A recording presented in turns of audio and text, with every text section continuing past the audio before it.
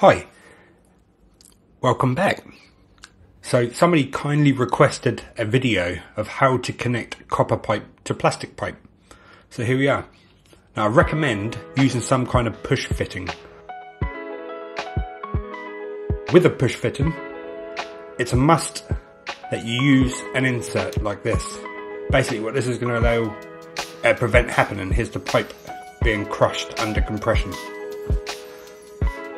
With most fittings, speed fit fittings, it will have some kind of an indicator. I don't know if you can see that there. It's a line to show how far the pipe should be inserted. Now it's a good practice to mark on the pipe like this to show if your pipe is fully inserted into the fitting.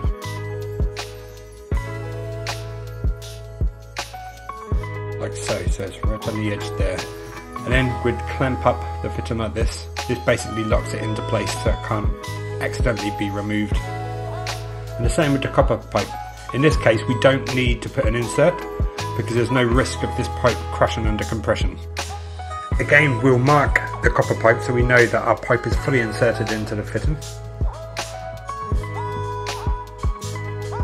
And on these particular fittings we have to tighten these nuts to lock them into place.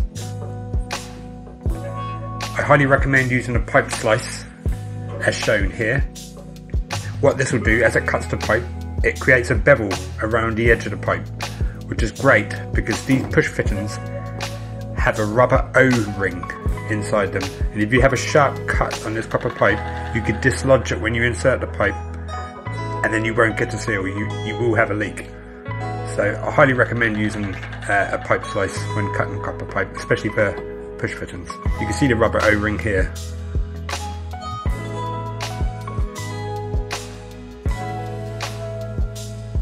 Now the second way to join plastic and copper together is with a compression fitting.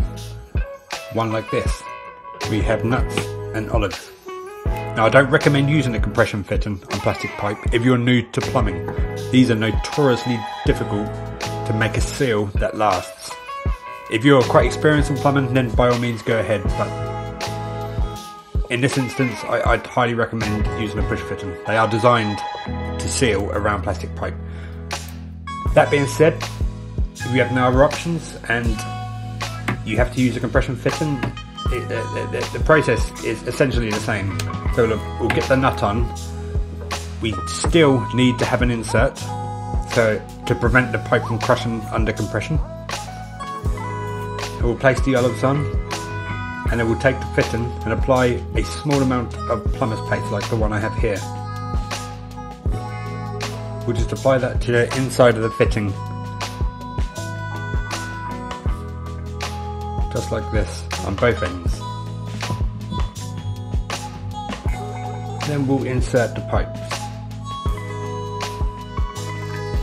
Now this being a plastic pipe, we don't want to over tighten this, so this is where the experience in plumbing comes in handy, because you'll know if you're over tightening it or not, and there is a big risk of over tightening on plastic pipe.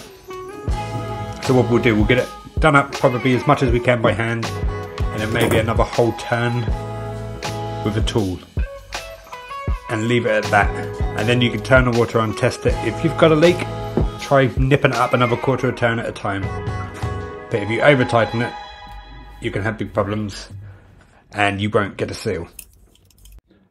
Thanks for watching. If you found this video at all helpful, it would mean a lot to me if you could hit that like and subscribe button. But if not, check out these videos for more plumbing tips and advice. Until next time, see you later.